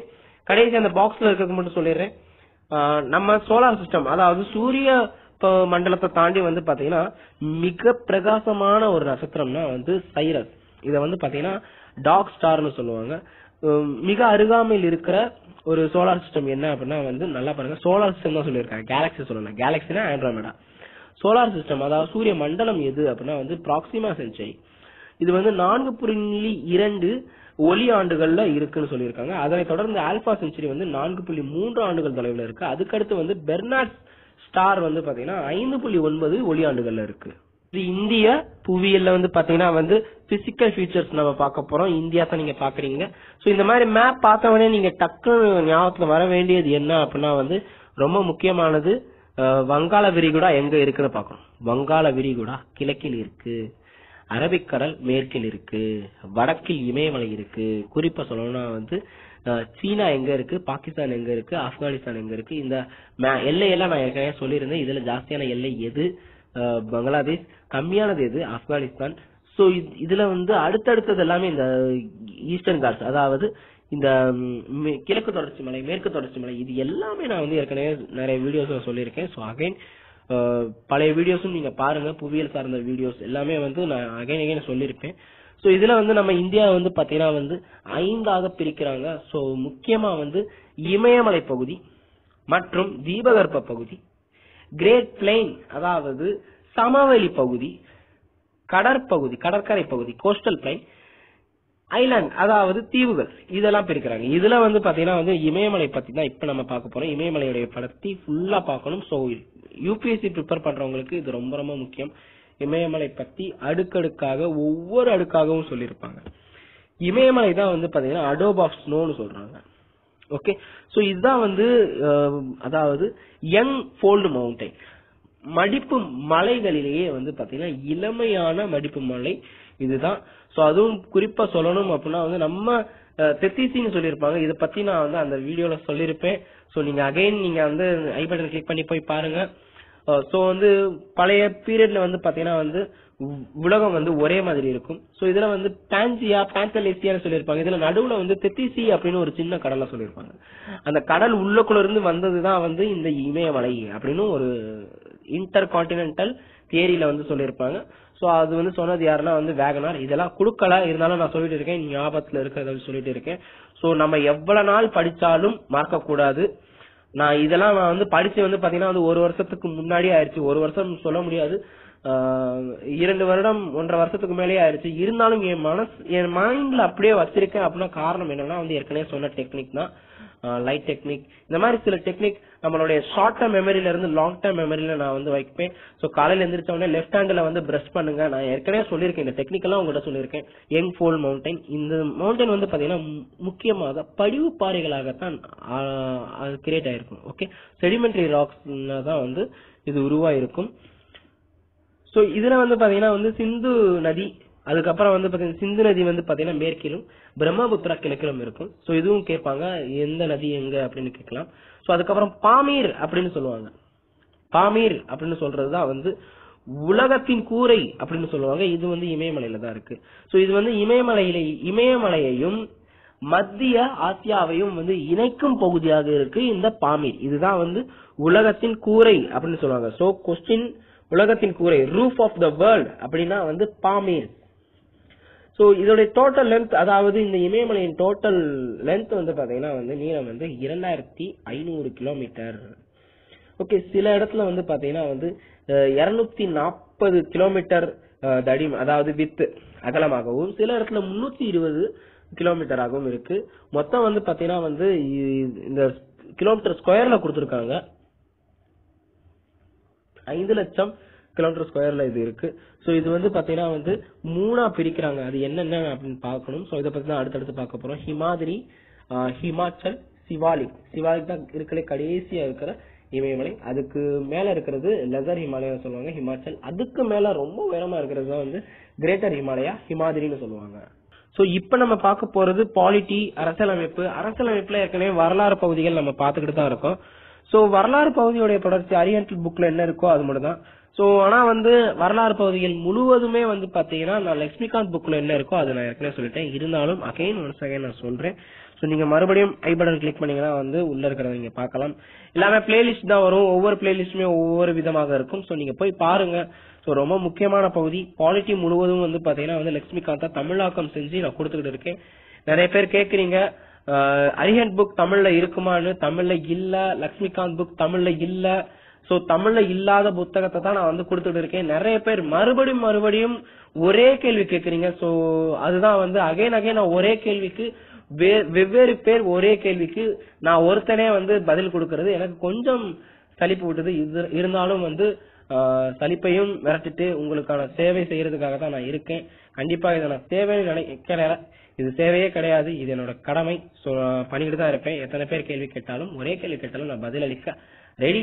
இருந்தாலும் என்னையும் கொஞ்சம் பொருட்டா மதிச்சுக்கோங்க. மதிச்சு நீங்க பழைய ஏதாவது கமெண்ட் இருந்தா அந்த கமெண்டை ரெஃபர் பண்ணிட்டு வாங்க, கொஞ்சம் சிறப்பாக இருக்கும்.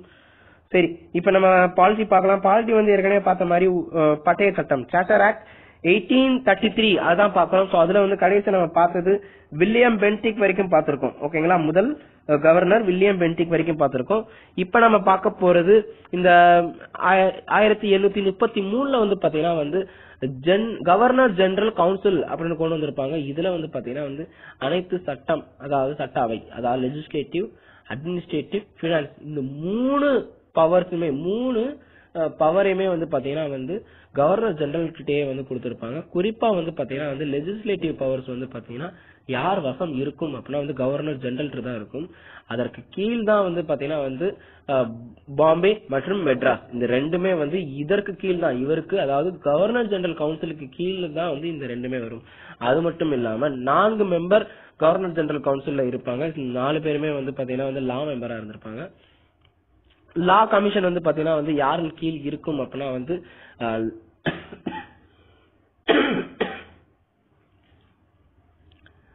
லா கமிஷன் வந்து அமைக்கப்பட்டிருக்கும். அது யாரின் கீழ் இருக்கும் அப்படின்னா வந்து லார்டு மெக்கல்லே கீழே இருக்கும். சோ இவர் கொண்டு வந்த சட்டம் தான் வந்து இன்னமும் வந்து நம்ம இந்தியாவில நிறைய சட்டம், ஐபிசி எல்லாமே வந்து பாத்தீங்கன்னா இவர் லார்டு மெக்கல்லே கொண்டு வந்ததுதான்.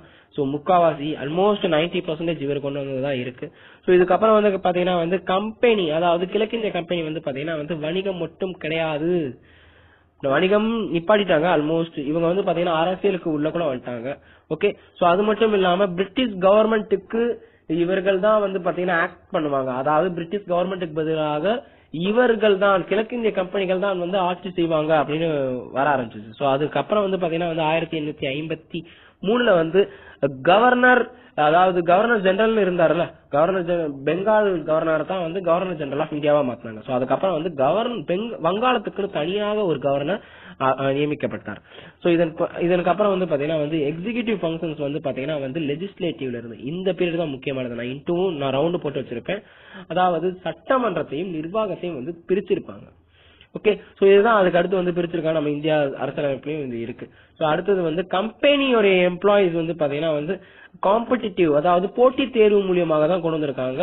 இதுல இந்தியர்கள் இல்ல. ஓகே, எக்ஸ்க்ளூடிங் இந்தியர்கள் சேர்க்கப்படாம தான் இருந்தாங்க. சோ அதுக்கப்புறம் வந்து கோர்ட் ஆஃப் டைரக்டர்ஸ், இவர்கள் வந்து பாத்தீங்கன்னா 24 இருந்து 18 ஆகவும், இதுக்கப்புறம் வந்து பாத்தீங்கன்னா 6 பேர் வந்து நாமினேட் பண்ணிருப்பாங்க. குறிப்பா வந்து யார் வந்து நியமனம் செய்வாங்க அப்படின்னா வந்து ராணி தான், அதாவது பிரிட்டிஷ் ராணி தான் வந்து நியமனம் செய்வாங்க. இவர்களையும் உள்ளடக்கி வந்து பாத்தீங்கன்னா 24 இருந்து 18 குறைக்கப்பட்டிருக்கும். சோ அடுத்தது வந்து பாத்தீங்கன்னா கம்பெனியோட ரூல் வந்து பாத்தீங்கன்னா வந்து இந்திய பகுதிகளில் நிறைய இடத்துல வந்திருக்கும். குறிப்பா வந்து பிரிட்டிஷ் கிரவுன் வந்து பாத்தீங்கன்னா வந்து எந்த பர்டிகுலர் பீரியடும் சொல்லாமலே வந்து பாத்தீங்கன்னா வந்து இவங்க ஃபுல்லா வந்து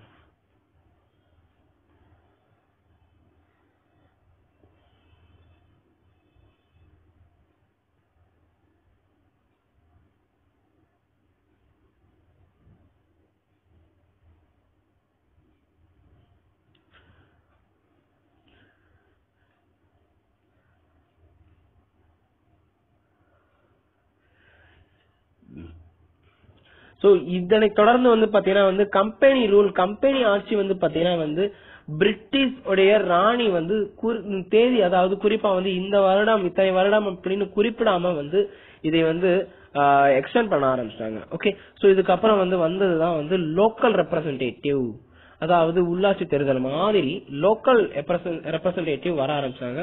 குறிப்பா வந்து பாத்தீங்கன்னா மத்திய ஆட்சியில வந்து, குறிப்பா மத்திய சட்டசபை, ஓகே, லெஜிஸ்லேட்டிவ் கவுன்சில்ல வந்து இந்தியர்களும் வந்து சேர்க்க ஆரம்பிச்சாங்க. இதனை தொடர்ந்து வந்ததுதான் வந்து 1857 சிப்பாய் கழகம்.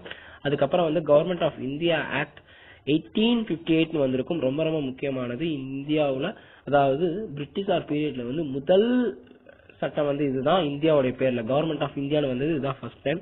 சோ இதுக்கப்புறம் வந்து கம்பெனி இல்லாம போயிருக்கும். சோ ராணியோடைய கட்டுப்பாட்டுல முழுவதுமாக வந்திருக்கும். Court of director, board of control இவங்க 2 பேருமே போயிருப்பாங்க. இதனை தொடர்ந்து வந்து 15 பேர் கொண்ட ஒரு குழு வந்து எஸ்டாப்ளிஷ் ஆயிருக்கும். சோ உள்ள வந்திருப்பாங்க. செக்ரட்டரியேட் ஆஃப் ஸ்டேட் வந்திருப்பாங்க. கவர்னர் ஜெனரல் இருந்தது வந்து பாத்தீங்கன்னா வைஸ்ராயாக மாத்தி இருப்பாங்க. சோ வைஸ்ராய் வந்து பாத்தீங்கன்னா முதல் வைஸ்ராய் லார்ட் கேனிங் பிரபு தான் இருந்திருப்பாரு. சோ இதுக்கப்புறம் வந்து இரட்டை ஆட்சி டூயல் கவர்மெண்ட் வந்து பாத்தீங்கன்னா வந்து நிப்பாட்டி இருப்பாங்க. சோ மோரோவர் வந்து மத்திய சென்ட்ரலைஸ்ட் அட்மினிஸ்ட்ரேஷனா வந்து மாறி இருக்கும். சோ எல்லாமே ஒற்றை ஆட்சியாக மாறி இருக்கும். ஓகே, சோ அதுக்கப்புறம் வந்ததுதான் வந்து 1861 இந்தியன் கவுன்சில் ஆக்ட். சோ இதுல வந்து பாத்தீங்கன்னா வந்து சில இந்தியர்கள் வந்து நான் அபிஷியலா அன்அபிஷியலா வந்து உள்ளுக்குள்ள வந்திருப்பாங்க. சோ 1862ல வந்து பாத்தீங்கன்னா 3 இந்தியர்கள் வந்து நியமிக்கப்பட்டிருப்பாங்க. சோ இதுல இந்த பீரியட்ல வந்து பாத்தீங்கன்னா லார்டு கேனிங் தான் வந்து 1859ல போர்ட்போலியோ சிஸ்டம் அப்படின்னு கொண்டு வந்திருப்பாங்க. இந்த பத்தி ஃபுல் டீடைல் நான் ஏற்கனவே சொல்லியிருக்கேன். சோ நீங்க ஐ பட்டன் கிளிக் பண்ணீங்கன்னா வந்து பிளேலிஸ்ட்ல இருக்கிற லட்சுமிகாந்த்ல இருந்து போனீங்கன்னா வந்து உங்களுக்கு இருக்கும். சோ இதுல வந்து சென்ட்ரல் லெஜிஸ்லேட்டிவ் கவுன்சில் அப்படின்னு கொண்டு வந்திருக்காங்க. சோ இவங்க தான் வந்து எக்ஸிகியூட்டிவ் கவுன்சில்னு கொண்டு வந்தது. இப்ப வந்து பாத்தீங்கன்னா வந்து சென்ட்ரல் லெஜிஸ்லேட்டிவ் கவுன்சில் நம்ம சொல்லிட்டு இருக்கோம். சோ இதுக்கப்புறம் வந்து வைஸ்ராய் வந்து பாத்தீங்கன்னா வந்து ஆர்டினன்ஸ் பவரும் வந்து இஷ்யூ பண்ணலாம்ங்கிற அதிகாரமும் இவர்களுக்கு வழங்கப்பட்டிருக்கு. அடுத்தது 1892 இந்திய கவுன்சில் சட்டம். சோ இதுல வந்து பாத்தீங்கன்னா வந்து first time budget discussion budget விவாதத்திற்கு இந்தியர்களையும் வந்து அனுமதிக்கப்பட்டார்கள். சோ அதுக்கப்புறம் வந்து 1909 மின்டோ மார்லி சீர்திருத்தம் வந்து பாத்தீங்கன்னா வந்து இந்த கொஸ்டின் அடிக்கடி கேட்பாங்க.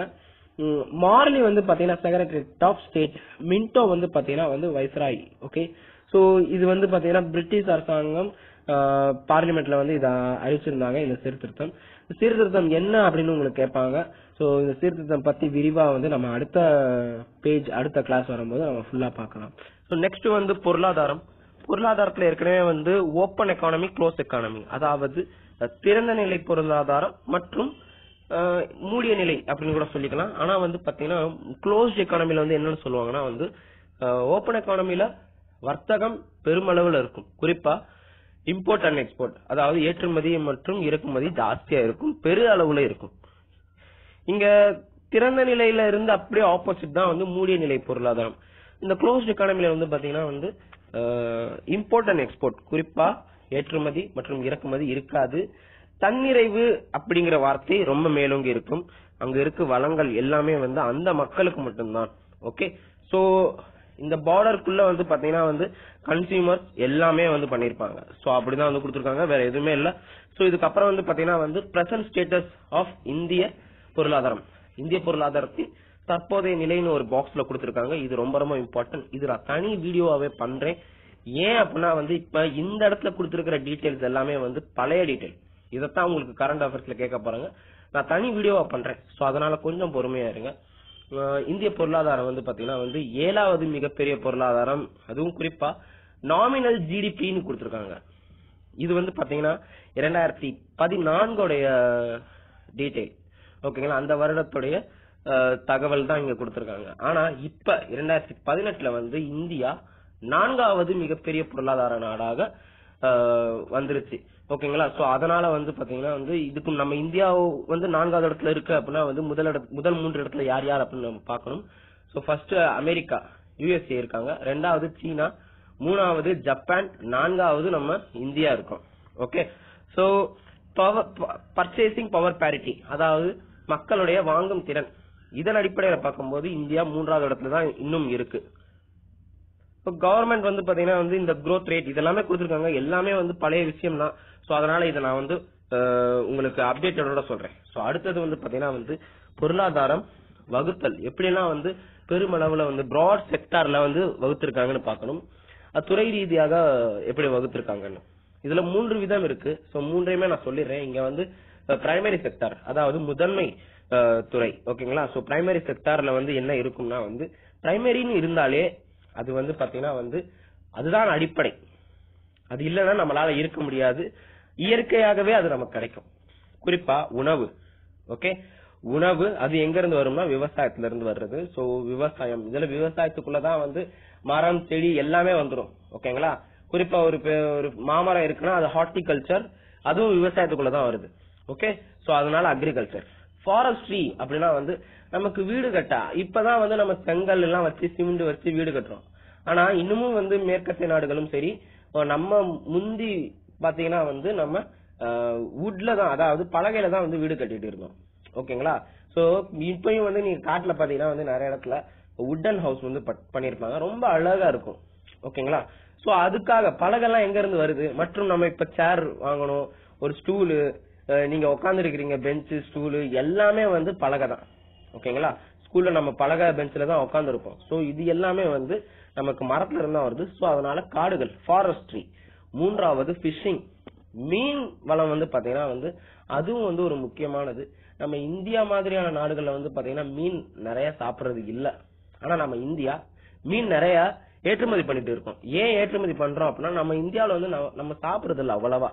ஆனா கடற்கரையோரத்துல இருக்கிற மக்கள் வந்து பாத்தீங்கன்னா மீன் தான் பிரதான உணவா இருக்கும். அது மட்டும் இல்லாம ஜப்பான் மற்றும் மேற்கத்திய நாடுகள் ஒரு சில நாட்டுல வந்து பாத்தீங்கன்னா வந்து மீன் தான் வந்து பிரதான உணவு. நம்ம அரிசி கோதுமை மாதிரி அங்க மீன் மட்டுமே வந்து சாப்பிடுவாங்க. குறிப்பா வந்து ஜப்பான்ல வந்து பாத்தீங்கன்னா வந்து உலகத்திலே மிகப்பெரிய மார்க்கெட் இருக்கு, மீன் மார்க்கெட் இருக்கு.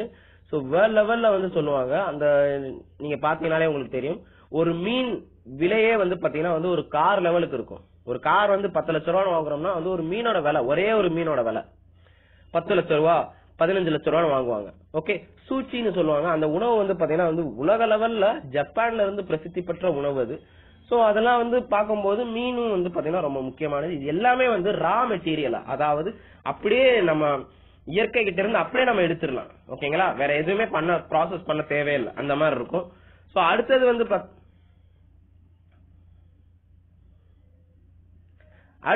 பாத்தீங்கன்னா வந்து செகண்டரி செக்டர். இத வந்து பாத்தீங்கன்னா மேனுபேக்சரிங் செக்டர்னு சொல்லுவாங்க. அதாவது ரா மெட்டீரியல் இருந்து அடுத்த ஏதாவது ஒரு விஷயம் நம்ம பண்ணுவோம், ஒரு சில ப்ராசஸ், ஒரு சில வேலைகள் பண்ணி நம்ம பண்ணுவோம். உதாரணத்துக்கு வந்து பர்னிச்சர்.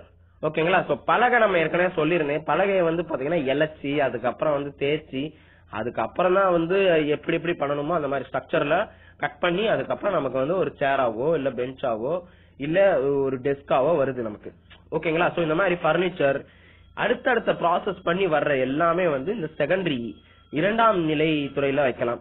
சோ இதுல முக்கியமா பாத்தீங்கன்னா வந்து மின்சாரம், கேஸ், வாட்டர் சப்ளை, வீடு கட்டுமானம், கன்ஸ்ட்ரக்ஷன், அதுக்கப்புறம் சுரங்கம், இது எல்லாமே வந்து இரண்டாம் நிலையில வச்சிருக்காங்க. மூன்றாவது வந்து பாத்தீங்கன்னா டெர்சரி இல்லனா வந்து சர்வீஸ் செக்டார்னு சொல்லுவாங்க.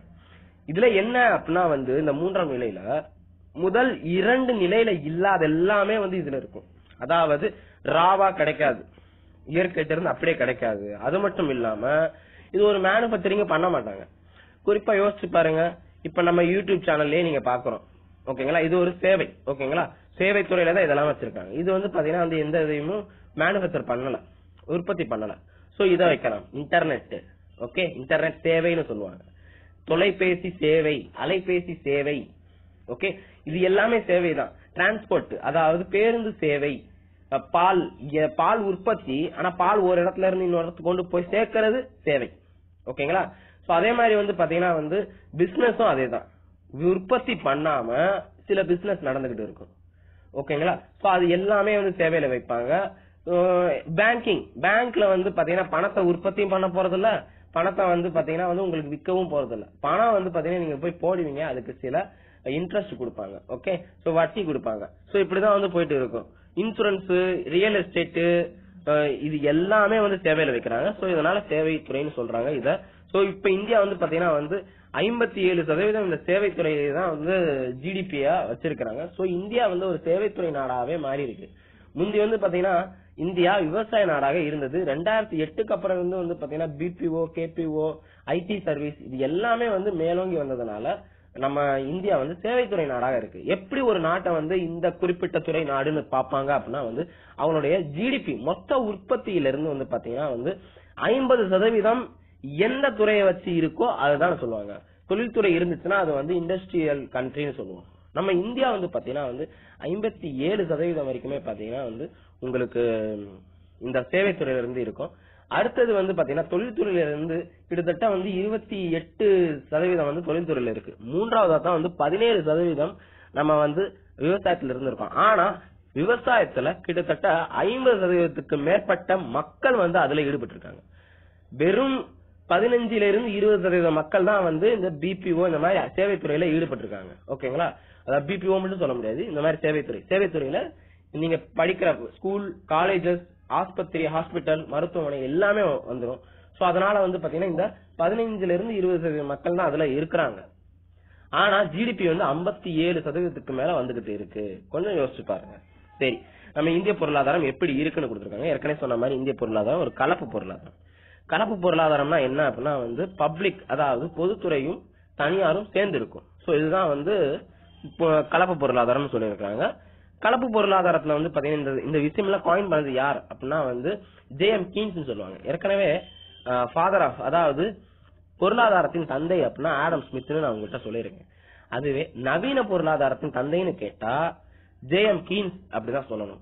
சோ இந்த எக்கனாமிக் வந்து பாத்தீங்கன்னா வந்து இந்திய பொருளாதாரம் சில அடிப்படை தகவல் வச்சிருக்கும். அதுல என்ன அப்படின்னா வந்து இந்த கீழே கொடுத்திருக்காங்க, பிரைமரி ப்ரொடக்ஷன் தான் வந்து ஜாஸ்தியா இருக்கு அப்படின்னு பண்ணிருக்காங்க. ஆனா இப்ப மாறி இருக்கு, இந்த டேட்டாவும் மாறி இருக்கு. நான் இதை பத்தி நான் சொல்லிடுறேன். அன்எம்ப்ளாய்மெண்ட், அதாவது வேலையின்மை இருக்கும். ஓகேங்களா? சோ தனிநபர் வருமானம் கம்மியா தான் இருக்கு.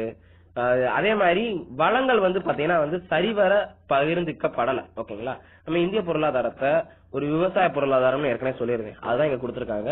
அக்ராரியன் எக்கானமி, ஒரு விவசாய பொருளாதாரம் அப்படிங்கிறது என்னன்னா வந்து முதன்மையா வந்து விவசாயத்துறையை தான் வந்து அவங்க நம்பி இருப்பாங்க. குறிப்பா விவசாயத்துறையை சார்ந்த விவசாயம் மற்றும் வந்து பாத்தீங்கன்னா வந்து விளைச்சல் விளைவிக்கிறது, லைஃப் ஸ்டாக்ஸ், அதாவது வந்து பாத்தீங்கன்னா வந்து உங்களுக்கு கேட்டில், இந்த மாதிரி ஆடு மாடு கோழி, இது எல்லாமே சொல்லலாம்.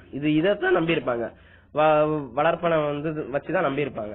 சோ அப்படின்னு சொல்றதுதான் வந்து ஒரு அக்ராரியன் எக்கானமி சொல்லுவாங்க. அது மட்டும் இல்லாம அங்கதான் வந்து நிலம் ஜாஸ்தியா இருக்கும், அக்ரிகல்ச்சர் லேண்ட், அதாவது விவசாய நிலம் ஜாஸ்தியா இருக்கும்னு சொல்லியிருக்காங்க. ஆனா நம்ம இந்தியா வந்து பொருளாதார ரீதியாக மாறிக்கிட்டு வருது. இதுக்கு அடுத்து பார்க்க போறது தேசிய வருமானம். ஓகேங்களா? National income. தேசிய வருவாய் பாத்தீங்க அப்படின்னா வந்து குறிப்பா சொல்லணும்னா வந்து கூட்ஸ் அண்ட் சர்வீஸ், அதாவது கடைசியாக முழுமையாக உற்பத்தி செய்யப்பட்ட ஒரு பொருளும் அதுக்கான சேவையும் பாத்தீங்கன்னா வந்து வச்சுதான் வந்து தேசிய வருவாய் அப்படின்னு சொல்றாங்க. இதுல வந்து இந்தியா வந்து பாத்தீங்கன்னா தேசிய வருவாயை எந்த வருஷத்துல கணக்கிடுறாங்கன்னா வந்து முதல் ஏப்ரல்ல இருந்து 31 மார்ச் வரைக்கும் பாக்குறாங்க. இந்தியாவுடைய பொருளாதார ஆண்டு வந்து சொல்லுவாங்க, பினான்சியல் நிதி ஆண்டு வந்து பாத்தீங்கன்னா வந்து ஏப்ரல் 1 இருந்து மார்ச் 31 வரைக்கும் தான். ஓகேங்களா? இது ஒவ்வொரு நாட்டுக்குமே மாறுபடும். According to national income committee, national தேசிய வருவாய் குழு வந்து பாத்தீங்கன்னா 1949 இருந்திருக்கு. அதுல என்ன சொல்லிருக்காங்க அப்படின்னா வந்து நம்ம இந்தியாவுல தேசிய வருவாய் வந்து பாத்தீங்கன்னா வந்து கணக்கிடும் போது volume of commodity and service turn out during a given period counted without duplication, அதாவது அதோடைய டூப்ளிகேட், அதாவது அதே மாதிரி ஒரு பொருள் இல்லாம, டூப்ளிகேஷன் இல்லாம அந்த பொருளும் அதற்கான சேவையும் பாத்தீங்கன்னா வந்து ஒரு வருடத்திற்குள் எவ்வளவோ அதைத்தான் கணக்கிடுறாங்கன்னு கொடுத்திருக்காங்க. தேசிய வருவாய் பத்தி ஃபுல்லாவே அடுத்த வீடியோல வரும். ஏன் அப்படின்னா வந்து இத ஒன்ன வச்சு நம்ம சொல்ல முடியாது. ஜிடிபி, ஜிஎன்பி, என்என்பி, என்டிபி, இத பத்தி எல்லாமே நான் வந்து அடுத்த அரிஹண்ட் வீடியோல நான் சொல்லுவேன். நெக்ஸ்ட் வந்து பாத்தீங்கன்னா கம்ப்யூட்டர் வந்து ஏற்கனவே சொன்ன மாதிரி ஒரு சில பேர் வந்து பர்சனல்ல சொல்லிருந்தீங்க, கம்ப்யூட்டர் படிக்கணுமா அப்படின்னு. கண்டிப்பாக நம்ம பழைய புக், +1 பழைய புக் உங்ககிட்ட இருக்கு அப்படின்னா வந்து கம்ப்யூட்டர்ல முதல் 5 சாப்டர், கம்ப்யூட்டர்னு தனியாவே வந்து +1ல இருக்கும், டவுன்லோட் பண்ணிக்கலாம். ஆனா இப்ப வந்து உங்களால டவுன்லோட் பண்ண முடியாது, ஏன்னா புது புக் வந்து அப்டேட் பண்ணிட்டாங்க. பழைய புக் யாருக்கிட்டையாவது இருந்தா பிடிஎஃப் வாங்கிக்கோங்க. அதுல வந்து பாத்தீங்கன்னா வந்து கம்ப்யூட்டர் முதல் 5 சாப்டர் ரொம்ப ரொம்ப முக்கியமானது. சோ கண்டிப்பா வந்து பாத்தீங்கன்னா வந்து அதுல இருந்து நிறைய கொஸ்டின் இதுக்கு முந்தைய தேர்வுல கேட்டுதான் இருந்தாங்க. ஓகே, ஆனா இந்த தடவை புது புக்ல வந்து என்ன மாற்றம் இருக்குன்னு தெரியல, நான் அதை பார்த்துட்டு உங்களுக்கு சொல்றேன். சோ டைப்ஸ் ஆஃப் கம்ப்யூட்டரின் வகைகள், கம்ப்யூட்டரோட வகை வந்து எப்படி பிரிக்கிறாங்க அப்படின்னா வந்து அது எந்த மாதிரி இருக்கோ அதை வச்சுதான் பிரிக்கிறாங்க. அனலாக் கம்ப்யூட்டர், டிஜிட்டல் கம்ப்யூட்டர்னு பிரிக்கிறாங்க, மற்றும் ஹைபிரிட் கம்ப்யூட்டர்.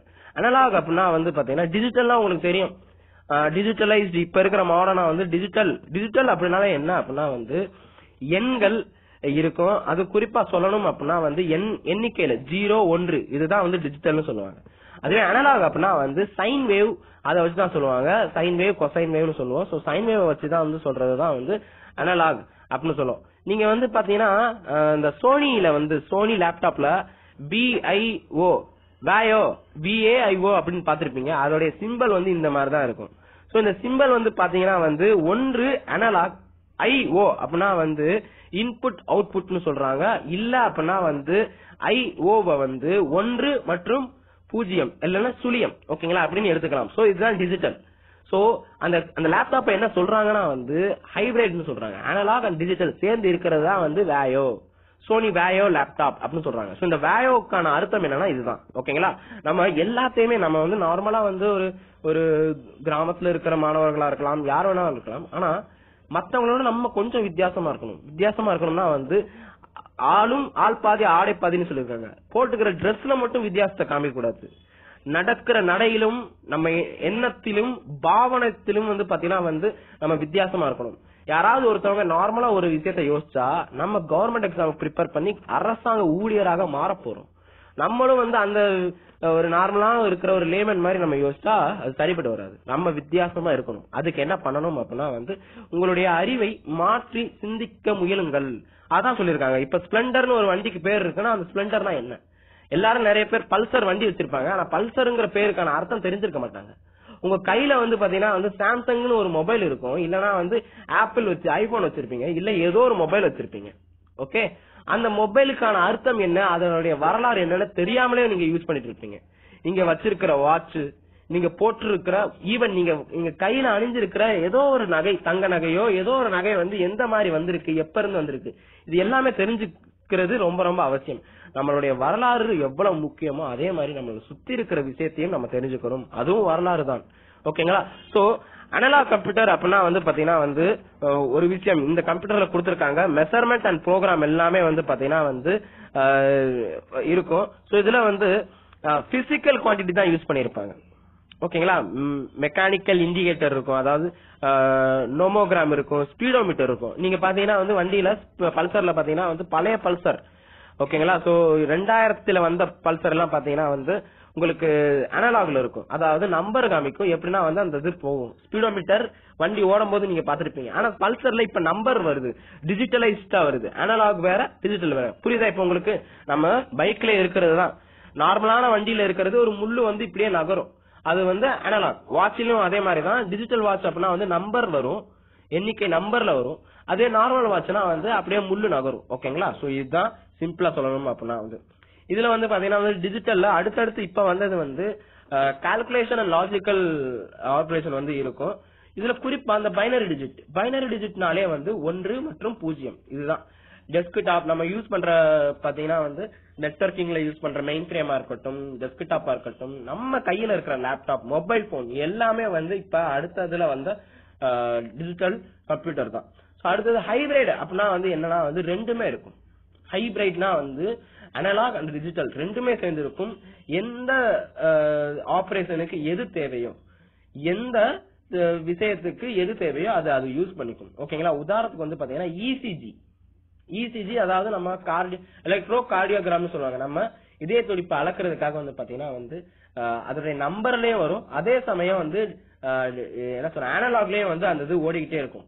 உயிரோட இருக்காரா அப்படின்ட்டு இந்த மேல கீழே இறங்கிக்கிட்டே இருக்கும்ல, இதெல்லாம் வந்து அனலாக் தான் ஓகேங்களா. சோ அதே மாதிரி வந்து HRS 100. இப்ப கொஸ்டின் என்னன்னா வந்து அனலாக் அண்ட் டிஜிட்டல் ரெண்டுமே சேர்ந்து இருக்கிற ஒரு இதை சொல்லுங்க அப்படின்னு கொடுத்திருப்பாங்க. இசிஜி அது ஒரு ஆப்ஷனா இருக்கும் ஓகேங்களா. நீங்க இசிஜி பற்றிய கேள்வி வருது அப்படின்னு நினைச்சீங்கன்னா வந்து அது நீங்க பயாலஜி ஓகேங்களா, அதுவும் சொல்லலாம். அதே சமயம் வந்து பாத்தீங்கன்னா வந்து இங்க கம்ப்யூட்டர் பத்தி வந்திருக்காங்க. நம்ம பாக்குற எல்லா விஷயமுமே கம்ப்யூட்டர் தான். OMR சீட்டுக்கு ஓரத்துல இருக்கிற பார் கோடிங் கம்ப்யூட்டர் தான். ஓகே, சோ நம்ம எழுதுறது, நம்ம எக்ஸாமினேஷன் சென்டர் வந்து அலர்ட் ஆனது எல்லாமே கம்ப்யூட்டர்ல தான் இருக்கும் போது கம்ப்யூட்டர் வந்து கேள்வி வர்றதுல தப்பு இல்ல. ஓகே, சோ அதுக்கு அடுத்து வந்து பாத்தீங்கன்னா வந்து நம்மளுடைய உபயோகத்தை பொறுத்து கம்ப்யூட்டரை வந்து பிரிக்கிறாங்க. ஜெனரல் கம்ப்யூட்டர் மற்றும் specific purpose computer. General computer அப்படின்னா வந்து நம்ம வீட்டுல இருக்கிற கணினி ஓகேங்களா. அது வந்து பாத்தீங்கன்னா வந்து நம்ம வீட்டுல கேம் விளையாடுவோம். அதுக்கப்புறம் வந்து பாத்தீங்கன்னா சில சின்ன எக்ஸல், வேர்டு, பவர் பாயிண்ட் இந்த மாதிரி எல்லாம் பண்ணிட்டு இருக்கும். இதுக்கு வந்து பாத்தீங்கன்னா நம்ம வீட்டுல இருக்கிற டெஸ்க்டாப்னு வைக்கலாம்.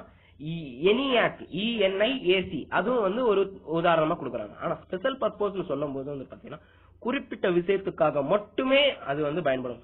உதாரணத்துக்கு ஏடிஎம், வெளியே வந்து ஏடிஎம் இருக்கு, ஏடிஎம் உடைய விரிவாக்கம் கேட்கலாம்.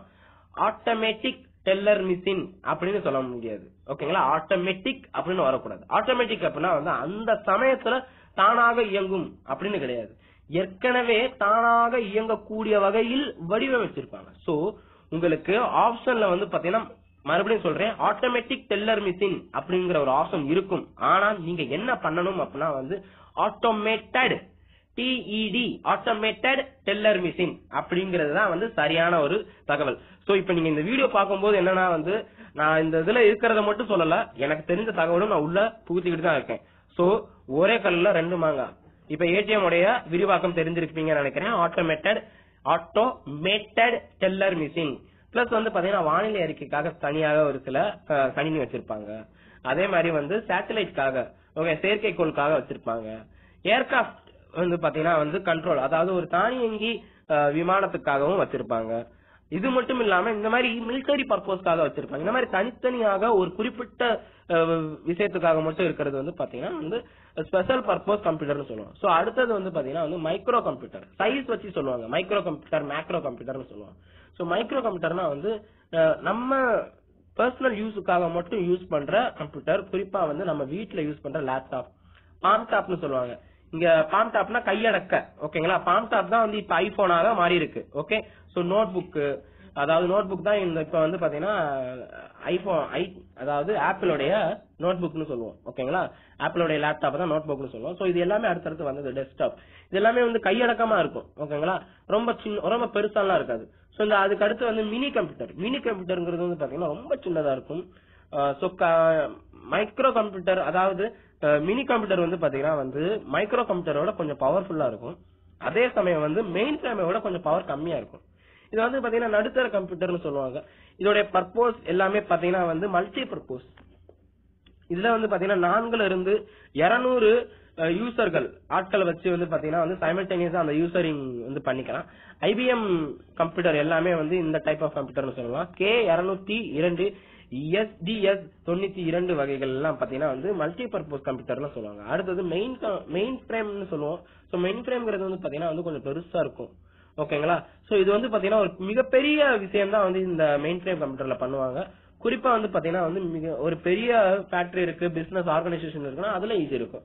இது வந்து பாத்தீங்கன்னா சென்ட்ரலைஸ்ட், அதான் ஏற்கனவே சொன்ன மாதிரி நெட்வொர்க்ல வந்து பாத்தீங்கன்னா சர்வர் மாதிரி யூஸ் பண்ண மாட்டாங்க. ஆனா சர்வருக்கு பதிலா இது இருக்கலாம். ஓகே, சோ இதுல வந்து பாத்தீங்கன்னா வந்து சூப்பர் சர்வர் கூட ஒரு சில இடத்துல இதை சொல்லுவாங்க. குறிப்பா வந்து பாத்தீங்கன்னா வந்து கொஞ்சம் காசு கூடவும் இருக்கும்.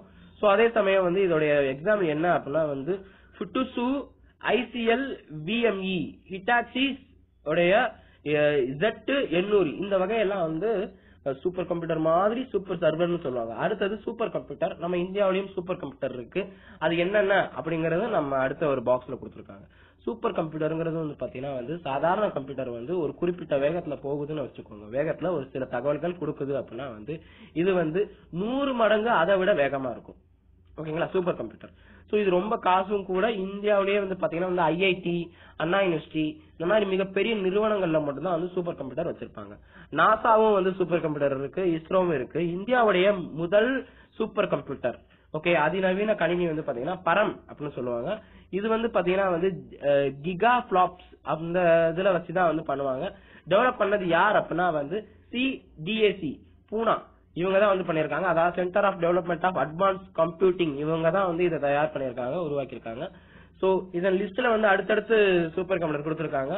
2007ல வந்து இந்த பரம் சரிதா வந்து பாத்தீங்கன்னா வந்து CDAC பூனாவில வந்து பண்ணிருக்காங்க. அடுத்தது வந்து EKA இது வந்து பாத்தீங்கன்னா 2007ல சேம் வந்து பூனாவில தான், ஆனா கம்ப்யூட்டர் ரிசர்ச் லேபரட்டரி வந்து பண்ணிருக்காங்க. அடுத்தது பரம் யுவா அப்படின்னா வந்து இளைஞன் அர்த்தம். ஓகேங்களா, பரம் யுவா 2008ல அதே CDAC பூனா பண்ணிருக்காங்க. அடுத்தது அனுபம் அத்யா வந்து பாத்தீங்கன்னா 2010ல இருந்து 2011ல பண்ணிருக்காங்க. BARC நிறுவனம் பண்ணிருக்காங்க. அடுத்தது இஸ்ரோவால இது கொஸ்டின் வரலாம். சாகா 220 2011ல இஸ்ரோவால தயார் பண்ணிருக்காங்க. அடுத்தது பரம் யுவா 2 இது வந்து பாத்தீங்கன்னா அகைன் CDAC பூனா பண்ணிருக்காங்க 2013ல. ஆதித்யா வந்து பாத்தீங்கன்னா வந்து IIT, அதுவும் குறிப்பா வந்து பாத்தீங்கன்னா வந்து Indian institute of tropical meteorology வானிலை மையம் இருக்காங்கல்ல அவங்க தான் பண்ணிருக்காங்க. நீங்க IIT கல்வி நிறுவனம் நினைச்சிடக்கூடாது, Indian institute of technology நினைச்சிடக்கூடாது. Tropical meteorology IITM அவங்க தான் வந்து பண்ணிருக்காங்க. சோ ஆதித்யா, சோ 2013 இந்த லிஸ்ட் கேட்கறதுக்கான வாய்ப்புகள் அதிகமா இருக்கு.